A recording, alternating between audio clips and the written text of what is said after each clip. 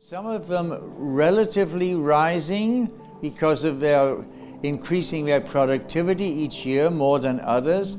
Some of them falling back and declining, not yet catastrophic. We are avoiding great power war, but we are aware that we are now in a multipolar world and that shifts are still occurring. This is a great power system of rise and fall which exists and was existing even before COVID came along. The tensions of a number one great power and its culture when it feels that it is starting to decline.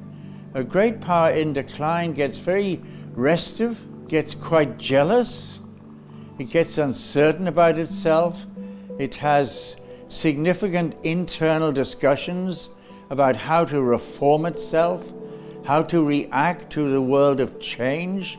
Some philosophers, some commentators will say change is good, we should embrace it.